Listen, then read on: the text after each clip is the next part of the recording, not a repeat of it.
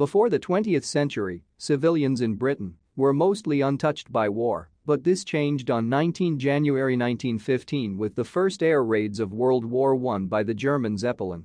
Presently, historians have described it as a total war, a global war involving both civilians and armed forces on a large scale.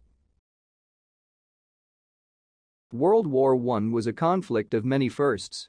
While the Great War saw the introduction of mass recruitment of the public as well as the deployment of tank warfare, it was also the first time that heavier aircraft were used in a military offensive. When German airships hit the east coast of England in January 1915, it was civilian targets that bore the brunt of some of the first air raids. Count von Zeppelin, a retired German military officer, flew his first airships in 1900. They were lighter than air, filled with hydrogen, with steel frames. When the war began in 1914, the German armed forces had several Zeppelins, each capable of traveling at about 85 miles per hour and carrying 2 tons of bombs. With military stalemate on the Western Front, they decided to use them against towns and cities in England. The first raid was on Great Yarmouth and King's Lynn in January 1915.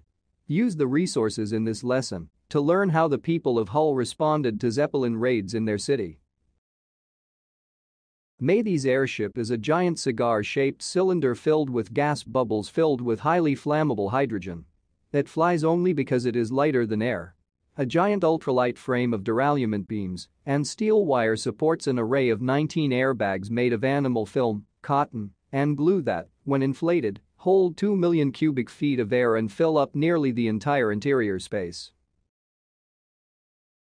Stretching outside the frame was a lightweight cotton envelope, coated with dope, tied together, and stretched. The undercarriage of the deraillement frame formed a trench that ran the length of the ship, and here were sacks of ballast water, fuel tanks, and bomb racks. Underneath the cabin is the forward-driven gondola and 3 motor gondolas, one large towards the rear and 2 smaller. The airship's 6 engines, which power a series of 6 propellers, one in the back of each gondola and 2 suspended just below the hull, have a top speed of 63 miles per hour. Direction is controlled by a cable running from the front gondola to the movable rudder, and the lift is attached to the ends of the 4 caudal fins. A triumph of German engineering, with a length of nearly 200 meters and a width of 24 meters, the 31 Lyra is larger than a battleship. The crew of an airship is all volunteers. There are about 20 in total, half of which are mechanics servicing engines, jobs that require ongoing maintenance and occasional in-flight repairs. Despite being warmed by the engines during the many hours of the flight, the mechanics were still struck by a shrill roar and a suffocating mixture of oil and exhaust fumes.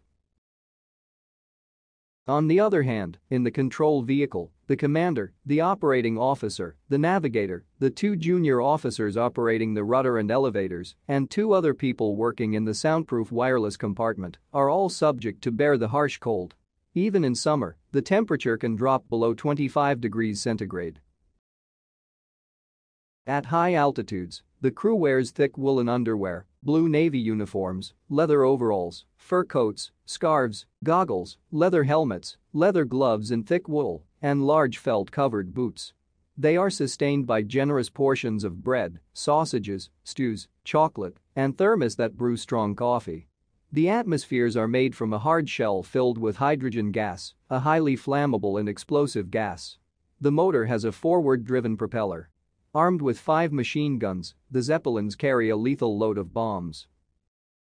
As the Zeppelins buzzed toward England, their radio messages were picked up by remote stations, and patrol boats and coastal observation posts watched them in the sky. Early warning was called to Room 40 at the Admiralty in London, and from there it was announced, "Let's take air action." The lights were on, guns were readied, and planes at dozens of airports darted to life and were whisked across the lawn to take off. Hey, quick question before we move on. Have you ever hit the like button and subscribed to our channel?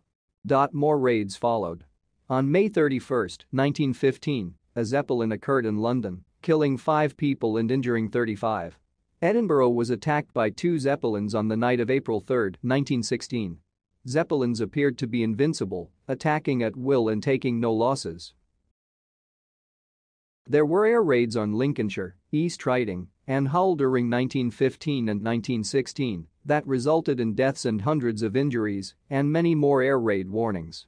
The local press agreed not to cover the Zeppelin raids so as not to cause panic. Nationwide, 1,400 people were killed and more than 3,400 wounded in air raids during World War I. The defenses against them didn't seem to be enough, the morale of the masses was low, and people were extremely frightened by these raids. At first, there was not much the British could do against this new air threat. The Zeppelins flew too high for the planes of the day to approach them to shoot them down. Their only real flaw is that the hydrogen airbags used for the elevators are highly flammable. Normal bullets can penetrate airbags, but something else is required if the Zeppelin is made to explode. With the invention of the Buckingham incendiary bullet, which not only penetrated air pockets but ignited hydrogen, the Zeppelin threat was effectively neutralized. Specifically, that fall, British pilots deployed a new weapon. No longer reliant on dropping bombs or exploding darts on the side, and standard machine gun ammunition seemingly did not affect the massive airbags. Home defense squadrons now filled their ammunition belts with a mixture of munitions marker compounds and newly designed explosive and incendiary bullets. The idea is to blow a hole in the fabric of a balloon and then ignite the released hydrogen as it mixes with the air. This new weapon claimed 3 airships in 1 month. Now it claimed a quarter. These Zeppelin shot up 200 feet, hung in the air for a moment, and then began to fall. The gas cells explode into hot balls of fire. The envelopes were ripped and thrown into the night sky. Flames rose to the sides, and the airship became a great torch, glowing orange, yellow and white, hissing and roaring as it plunged to earth.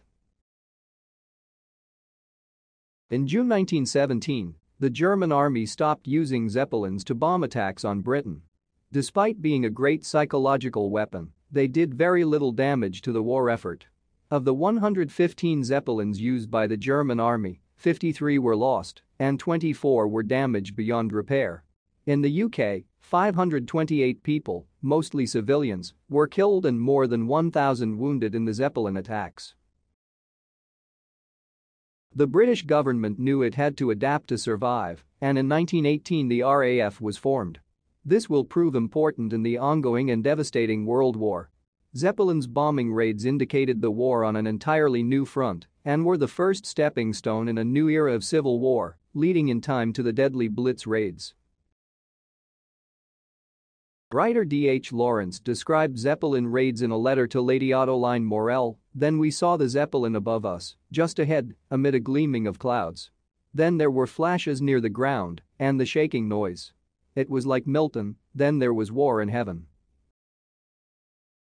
I cannot get over it that the moon is not queen of the sky by night and the stars are the lesser lights. It seems the Zeppelin is in the zenith of the night, golden like a moon, having taken control of the sky, and the bursting shells are the lesser lights. And you, what do you think about this Zeppelin? Please comment below to discuss. As always, if you like this video, hit the like button to support us.